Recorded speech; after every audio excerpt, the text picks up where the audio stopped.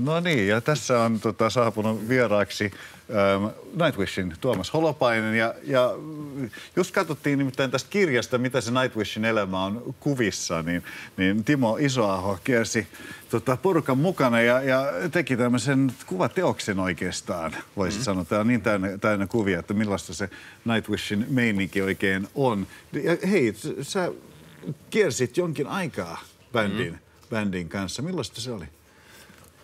Se oli oliko se diplomaattisesti hyvä vastaus? Niin, se oli mahtavaa. Joo. No siis tykkään bändistä toki musiikista ja ollut pitkäaikaisia tuttuja, eli siis helppoa, ei tarvitse tutustua mitenkään. Ja sitten he ovat ilmeisesti huomanneet jossain vaiheessa vuosien mittaan, että mä osaan jotain tehdä, niin sitten vaan sinne uin mukana. Joo. Okei, varmaan on joku kuvitelma siitä, että millaista se on myöskin näiden tyyppien kanssa tuolla reissata maailmalla, niin vastasiko se sitä, mitä sulla oli vai oliko siellä yllätyksiä? No, kuten sanoin, niin itse asiassa bändin tuntenut melkein alusta asti, eli 20 vuotta, niin ei mitään yllätyksiä kyllä oikeastaan tule. On se meininki vähän, käyttäisinkö sanaa aikuistunut vuosien mittaan, että se kuuluisa rock'n'roll-elämä ja ehkä, en mä tiedä, onko se koskaan ollut Nightwishillä päällimmäisenä, mutta se oli joskus ehkä hieman ylempänä kuin se on nyt. Se on semmoista aika, no, mikä olisi oikeastaan? Seesteistä. No, Tuomas sanoi seesteistä, mennään sillä.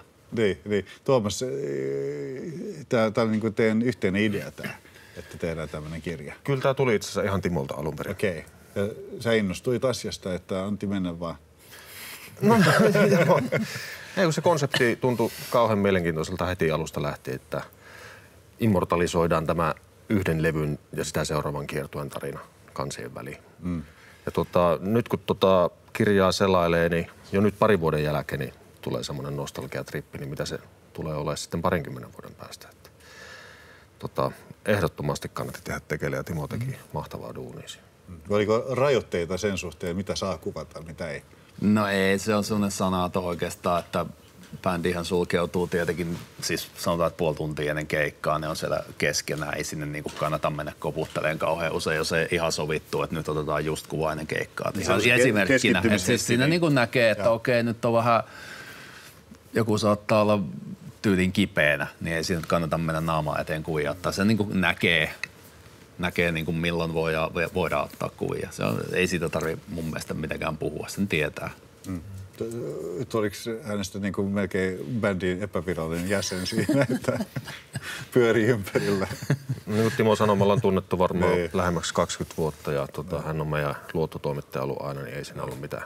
Niin. Ja tosiaan siis Nightwish on ollut yli 20 vuotta kasassa.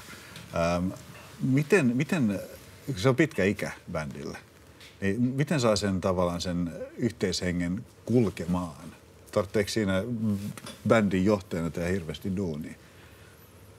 Kyllä siinä joutuu käyttämään semmoista psykologista silmää. Tähänkin hommaan on kasvettu sisään. Et eihän meillä silloin 20 vuotta sitten ollut kellään mitään hajua, mihin me oikein ei sitä voi olla. Ei. Se on ollut oppimisprosessi ja se on sitä edelleenkin. Mitä sitten, jos tulee jollekin huono päivä tai tulee konfliktitilanne bändin sisällä, miten se hoituu? Oletko sä se, joka ottaa niin kuin ohjat käsiin siinä vai onko se kaikki yhteen? Pitää elää tilanteessa. Me todellakin nykyään tunnetaan jo toisemme niin hyvin, niin osaa heti katsoa, että millä tuulella toinen on. Tarvitseeko se jeesiä, olkapäätä vai tarvitseeko se rauhaa? Ja sitten nostetaan asiat esille, jos asiat sitä vaatii, tai sitten jätetään vaan asia rauhan, jos asiat sitä vaatii. Niin, tuntee toisensa niin hyvin. Mutta se varmasti myöskin helpottaa sitä, kun reissaa maailmalla pääsyneenä välillä sun muuta. Mutta tuleeko myöskin välillä se tunne, että nyt ei jaksaisi katsoa näitä samoja naamoja? No ei ehkä ihan noin radikaali fiilis, sitä on vielä tullut.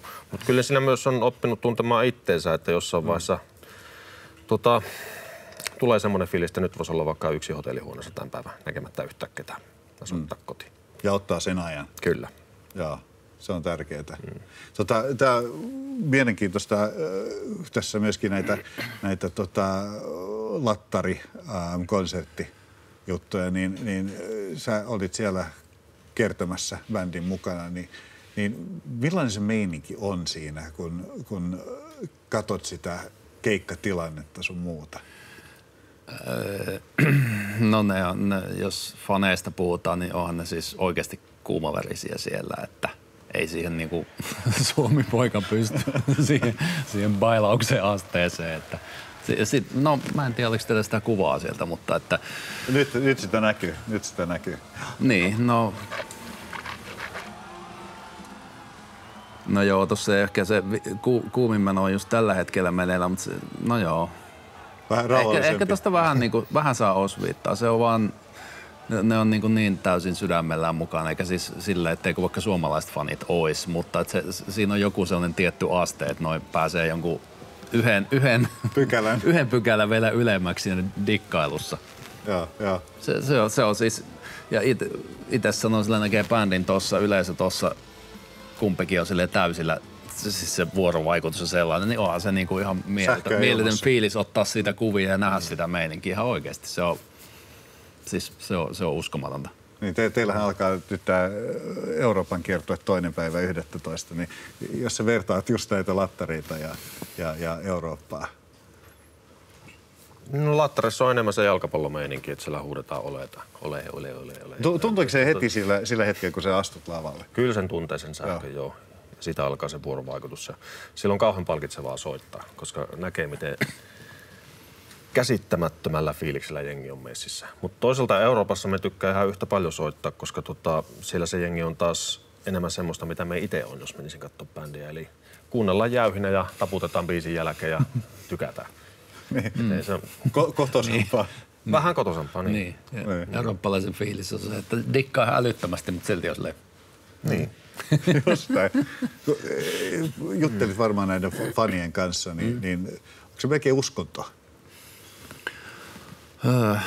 Mä en tiedä, onko uskonto nyt ihan oikea sana, mutta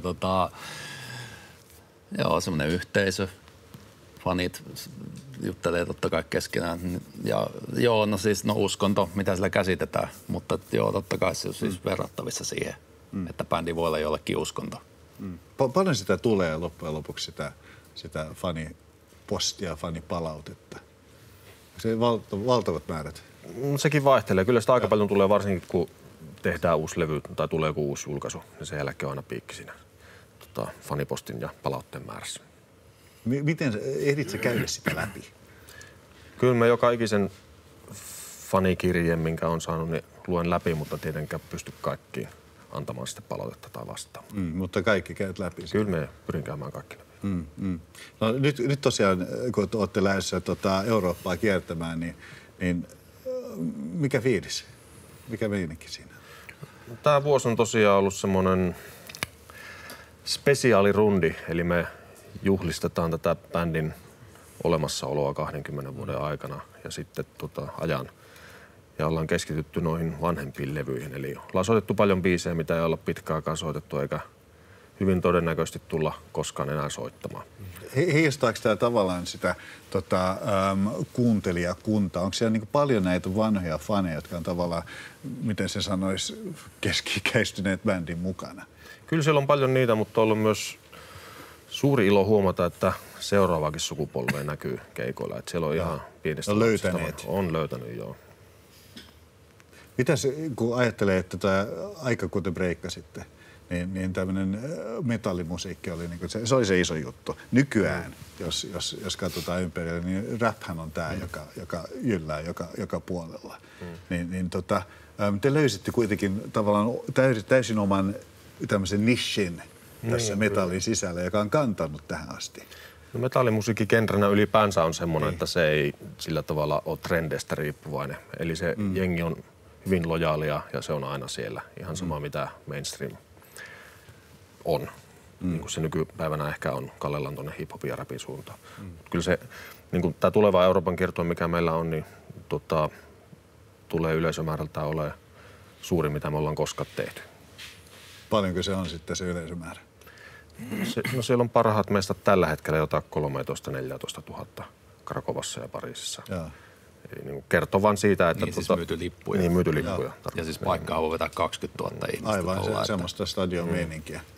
Mikä kyllä tuntuu ihan huikealle kaikkien näiden vuosien jälkeen vieläkin. Sitä voi kukin miettiä, kun bändi tuolla soittaa, ei joka päivä, mutta 5 keikkaakin viikossa. Vaihtaa kaupunkia ja aina on 20 000 ihmistä, tai ei nyt aina, mutta 15 000 ihmistä siellä on niin kuin joka ilta huutamassa, niin. Joskus tulee oikeasti mieleen semmoinen, että kukaan ei ole profeetta omalla maalla, että tajutaanko välillä Suomessa, että miten iso Nightwish on tuolla maailmalla? Mun mielestä ei. Siis että kaikki tietää Nightwishin totta kai. Ja silleen, että joo, no kyllä ne siellä ulkomailla on ja näin, mutta eihän sitä ehkä voikaan tietää, jos ei ole käynyt katsomassa siellä tavallaan. Tietenkin videotallenteita kaiken maailman voi nähdä, mutta sitten ne tekee omin silmiin jossain tuolla, missä nyt tahansa Euroopassa tuolla. Bändi tosiaan 15-20 000 ihmistä siinä niiden omalla keikalla, halli täynnä ja tunnelma katossa, niin kyllä mä luulen, että aika monen suomalaisen monttu voisi vähän aueta, että ai tämmöistä. Niin. Ja Euroopan kiertoa päättyy Helsinkiin 15. joulukuuta, niin mitäs sen jälkeen? Sitten olisi tarkoitus keskittyä seuraavaan levyyn, eli 2019 menee ihan täysin tulevan levyn biisinkirjoituksessa. Eli keikkatauko. Keikkatauko, joo. Yritetään saada levy sen vuoden aikana tehtyä ja sitten 2020 keväällä levy pihalle ja taas tien päälle. Mitäs pakko aina mainostaa Pohjois-Karjalaa, niin mitäs Kitee merkitsee sulle ja sun musiikille? Kitee on mun koti ollut koko mun elämä. Mä oon 41 vuotta siellä asunut. Ja voi sanoa, että joka ikinen biisi, minkä on koskaan tehnyt, on Kiteellä syntynyt. Ja varmaan tulee syntymäänkin. Eli kyllähän se on muokannut sen, mitä minä olen, niin hyvin suurelta osin. Ilman Kiteetä ei olisi Nightwishia. No ei varmasti olisi. Kuntahan voi laittaa ton sitten siihen. Hei, kiitoksia teille molemmat. Kiitos. Kiitos.